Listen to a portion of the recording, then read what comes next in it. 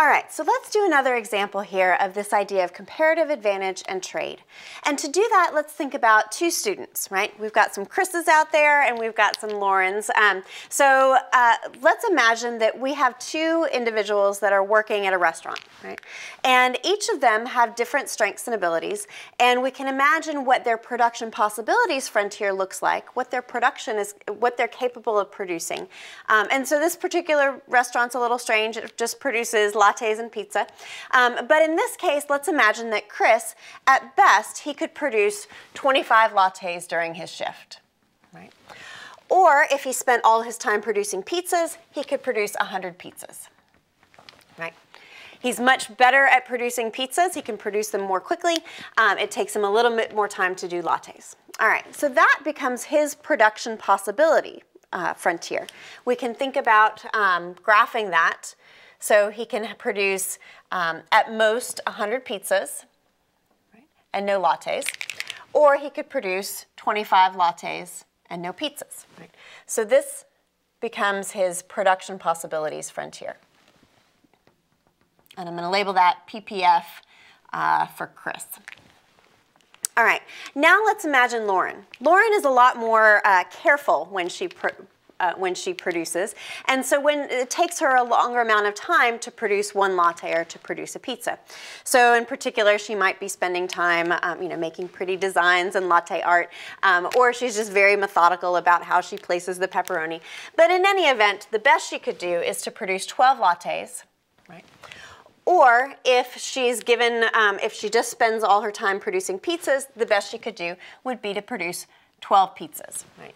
So she's not as productive overall as Chris, right? If we look at that on a production possibilities frontier, we'd say that at most she could produce 12 pizzas, or she could produce 12 lattes, right? So this line here becomes her production possibilities frontier.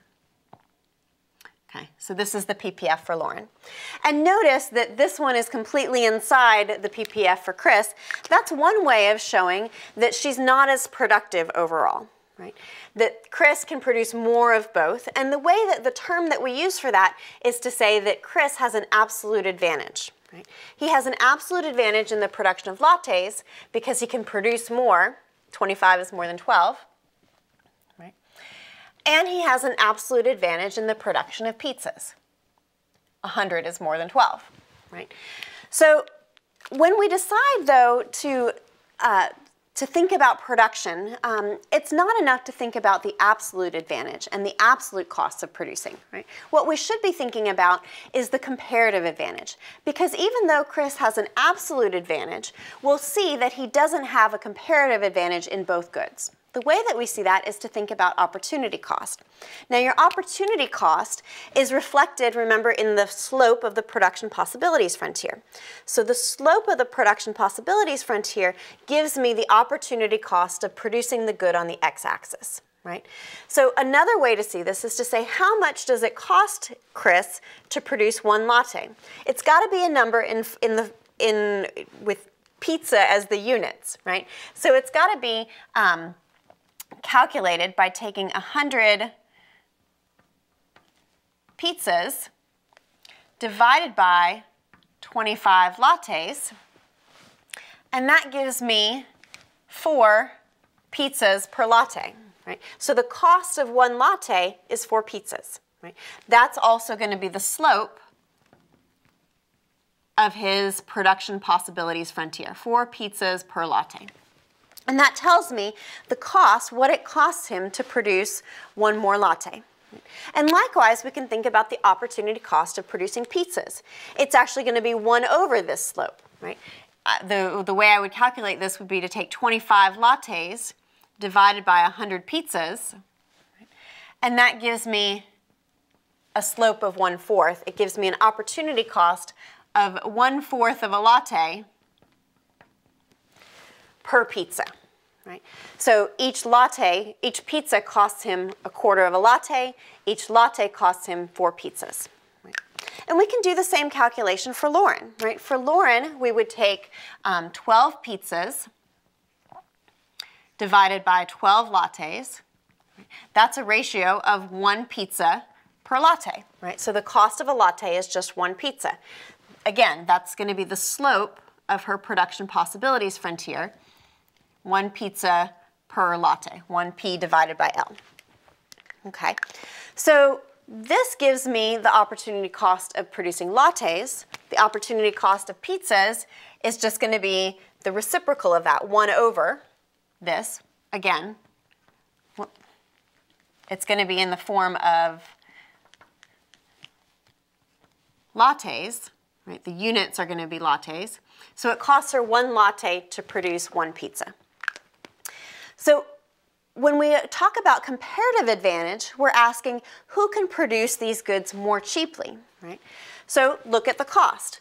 In this case, for lattes, it costs Lauren 1 pizza and it costs Chris 4 pizzas. So even though Chris has an absolute advantage, it costs him relatively more. So we would say that Lauren is the one that has the comparative advantage in producing lattes because 1 is less than 4. Right? That means that when I look at pizzas, right, I have 1/4 is less than 1. So the person with the comparative advantage in pizzas is Chris. So when I think about who has the absolute advantage, that's given by how much each of them can produce, right? And so Chris can have the absolute advantage in both goods, but he can't have the absolute advantage in, he can't have the comparative advantage in both goods. In this case, he only has a comparative advantage in producing pizzas.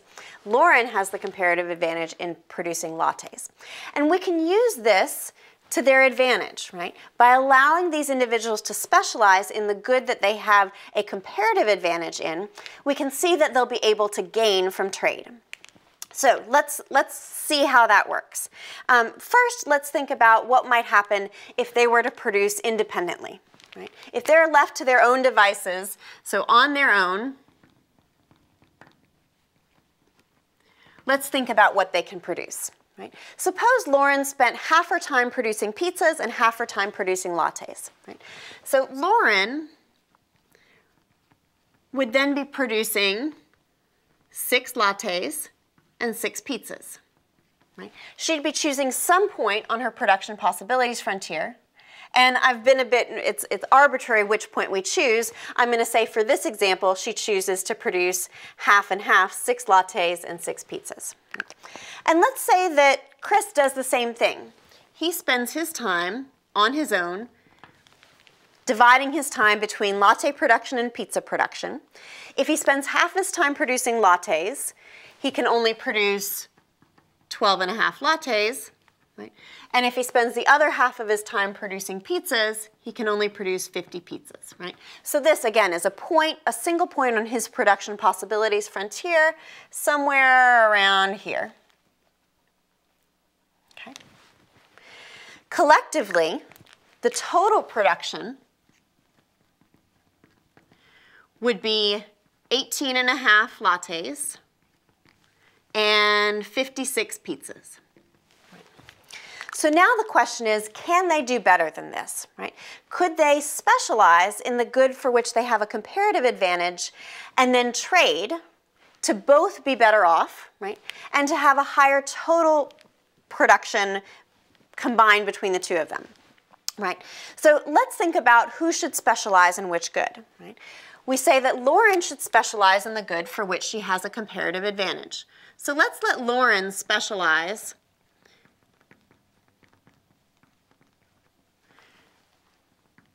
in latte production, right? The good for which she has the lower opportunity cost. Her opportunity cost is lower than Chris's opportunity cost. So let's think about her, letting her specialize in latte production, okay? And suppose she spends all of her time with that specialization. Lauren would produce 12 lattes and no pizzas. Right? Now imagine that she's going to trade away some of those lattes in exchange for pizzas. Right? Let's say that she wanted to keep the same 6 lattes that she had before and trade away those 6 extra lattes in exchange for more pizzas. Right? When she's working on her own, giving up those 6 lattes cost her 6 pizzas because it was a 1-for-1 ratio, right?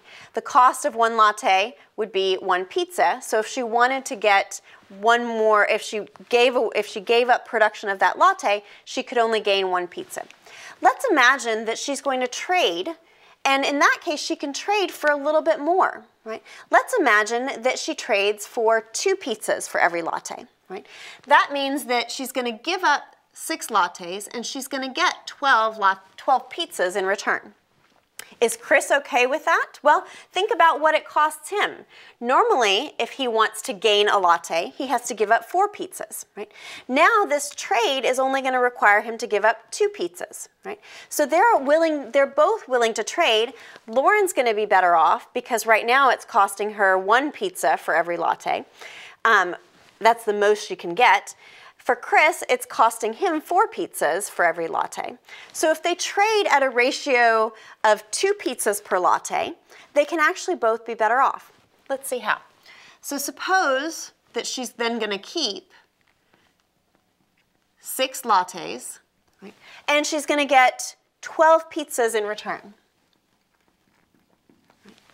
What does this mean for Chris?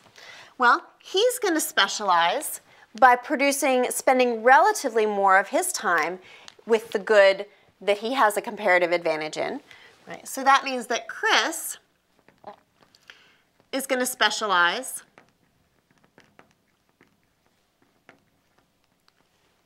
in pizza production. So he's going to produce relatively more pizzas. He's going to spend relatively more of his time producing pizzas. Right? Now let's suppose, though, that he also wanted to be as well off as he was before, right? And suppose that he really wanted to produce 12.5 lattes or have 12.5 lattes at the end of the day, right? So in that case, he would be getting 6 from Lauren, and he'd have to produce 6.5 more on his own in order to be able to get 12.5 at the end of the day. Okay. So if he spends his time producing 6.5 lattes, how much time does that leave to produce pizzas, right? One way to see how many pizzas he could produce would be to say that at most he could produce 100 pizzas, right? And he's going to have to give up some of that pizza production time, instead producing those 6.5 lattes, right? And remember that each latte costs him 4 pizzas, so that means that these 6.5 lattes are going to cost him in total 26 pizzas. So instead of producing 100 pizzas, he's going to give up 26 of those and instead produce 74 pizzas. Right? So if he produces 74 pizzas, right, he's going to trade 12 of those away and be left with 62 pizzas. Right? But notice that both of these guys are now better off than they were before, right? They both have the same amount of lattes, but they ended up with each more pizzas, right? This is the advantage of specialization and trade, right? When these guys specialize, they're able to produce more in total than they were before, right? Before, in total, they were only producing 18.5 lattes and 56 pizzas. Now they're producing 18.5 lattes and 72 pizzas, right? That is, they're producing at some point that's further out than either would have been able to do on their own, right? So some point like this might be somewhere, let's say, out here. We can reflect all of the production possibilities by looking at the collective production possibilities frontier. Right? So for this joint PPF, first imagine that everyone was spending all of their time producing pizzas. Right? Collectively, they would both be producing 25 pizzas, 100 pizzas and 12 pizzas. That means that in total, they could produce at most 112 pizzas. If they were spending all of their time producing lattes, they would produce at most 25 plus 12, or 37 lattes. Right?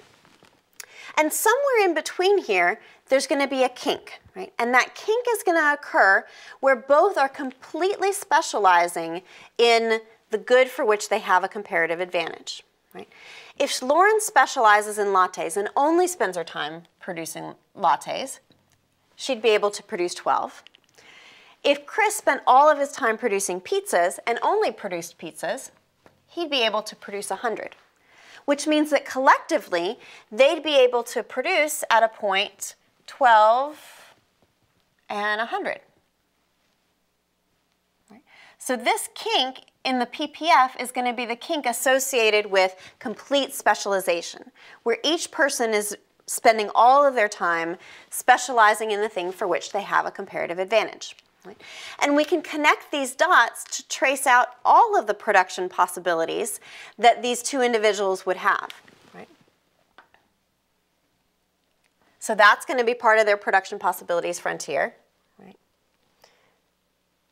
And this is going to be part of their production possibilities frontier. Right? And this point here is actually going to be just one of the points on that line, right? Where they're producing 74 pizzas and 12 and a half lattes. Okay? One more thing about this production possibilities frontier. Notice the slopes that we have here. This is the joint production possibilities frontier. It's sometimes called the economy-wide production possibilities frontier. Notice how it bows out. We get that from specialization, but that bowing out happens such that the slopes are changing, right, at that kink. Right? Well, what do those slopes reflect? Notice that this slope here is the same as Lauren's slope. Right? And that's because if we all started out producing pizza and then decided to produce a few more lattes, the person that we should have do it is Lauren, because she can do it at a lower cost. Right? So she would produce the lattes at a cost of one pizza, and that means that this is going to have a slope of 1. Right? And she's going to continue making that trade-off until she's spending all of her time producing pizzas, producing lattes, producing 12 lattes, and Chris is left producing 100 pizzas. Now, we can also get more lattes, but to do so, we would have to have Chris start some of that production. And when he starts that production, it costs him a little bit more. So that slope is going to get steeper. That's this idea of increasing opportunity cost, which we said before contributes to the bowed out shape, right?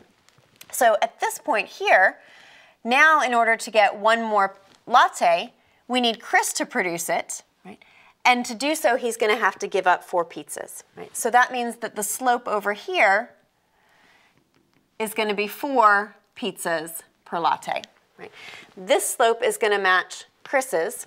This slope is going to match Lauren's. Okay? So this is how we can see all the possible combinations of production that these two individuals could have. And it assumes that when we're making a trade-off, right, we're going to have the person with the lower opportunity cost specialize in that good. Right? It doesn't always mean that they're going to be completely specialized. Complete specialization happens only here. Right? But all along here, these are possibilities that wouldn't have been available had they not been able to work together and trade.